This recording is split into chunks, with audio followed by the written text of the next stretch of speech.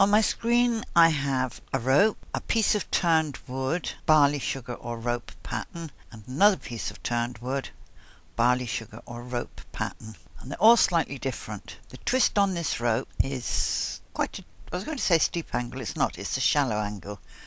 This one is a lot steeper. This one is wider in the body and quite a nice shape. So we're going to make all three. Unfortunately, I've got to blow my screen up, otherwise I can't see properly, and I'm a wee bit slow because I have problems with my hands. So you just have to bear with me. And I start off using my Runline tool. It doesn't matter what length the stitches or anything like that. And I blow up my shape. And I'm going to start on this one. Put my first node in here, which was left node. These are right nodes. Ignore the fact that this is an enormous great image. It won't be this size when we're finished. And tuck that one up there. That was a left node. These are right nodes.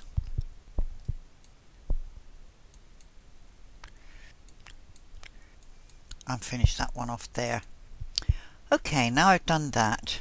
Now I'm going to hide my image. I don't need that anymore. I'm going to turn on objects, highlight that one, go up to edit, say duplicate. I'm going to change the color of the duplicate because it helps me. And I'm going to shift that shape over. And I use my directional arrow keys to do that. Right. Now you can see there's a wild discrepancy between this side and this side. Well, the far side and this one. So now I'm going to duplicate this middle one. I'm going to change the colour to green because I need to be able to see the differences. Hotch my screen over. And using my directional right arrow key, move that one over. Okay, so the first thing we notice is they all overlap down here, and we don't want that. So I'm going to highlight the middle one. And I go into Object Reshape, and I'm just going to alter the nodes on this edge.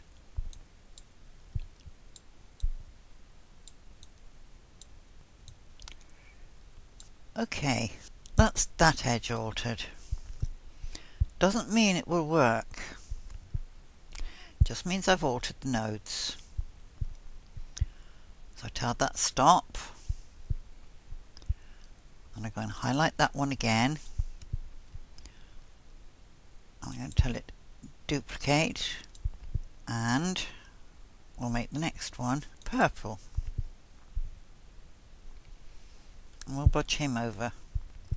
Come on, you can go faster than that, surely. Now this might all seem a bit of a faddle to you, and I suppose in a way it is. We've still got that overlap, which means this particular wall is now too high. So I'm going to move this one over in this direction. Put him onto there. Now he's right and he's right. So put him on here. Okay. Tell that stop. So we've got, let's just check that we do have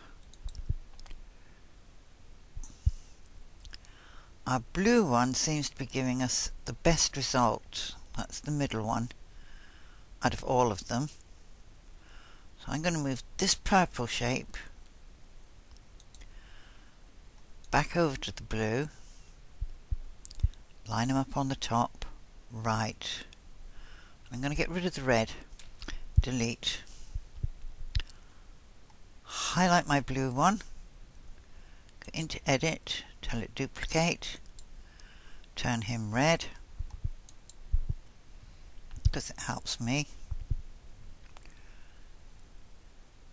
drag him over in this direction. Oh, and I should have used my arrow keys. Was that in the right spot? Just about. A little bit low. Just budge him up a touch. Yeah, he is giving the best result, and this end is tucking in underneath. That's fine. So I click off. I want the blue one, so I get rid of the rest. 1, 2, hold down my control key for the last one. I use my shift key for these two top ones, and then hit my delete key. Okay. 1, 2, delete. Get rid of the red, and I digitize the blue one. So I go in, I pick up my turning angle tool, and I lay my first two nodes.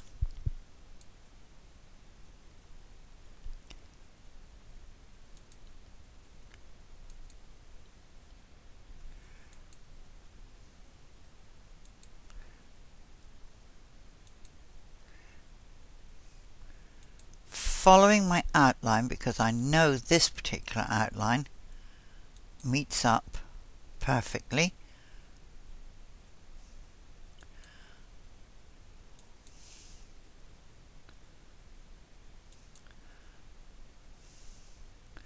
And then I want to start turning my angles at the bottom, because this has got to be tucking in underneath. A straight node in there and just pop a node there. Right. And I took away this next one. So I need a guideline now. Where's my rulers? Oh, I forgot I was working on something else. Sugar lumps. This one will do. I'll just get rid of this one. Come on, I don't want you now. Get rid of that one, because they're just confusing the issue. Get rid of that one. Get rid of that one. That one. That one. That one. And I'll get rid of all these. I love my guidelines. I use them for everything. Okay, so that's where I want to put my travel line, because I don't want to jump in between each motif. So I go and I pick up my Runline tool, and I just run a line up here until I reach that guideline, because that marks the spot where the next one joins in. And I enter that. I clear that, get rid of it. I highlight the top one, hold down shift, highlight this, hold down shift Maggie. Highlight the second one, tell it group. Okay. Now I go into object details. I need to lower my satin stitch. My machine doesn't like it up at 109%. I take mine down to around 99, 100. Then I go into dimensions, and I tell this 15. Do I need it that big? No, I think maybe 10% will be fine. It's just under 3. No, we'll make it 15.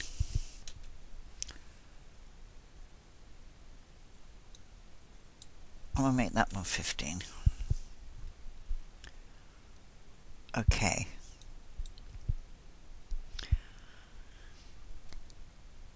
Now I go to embroidery,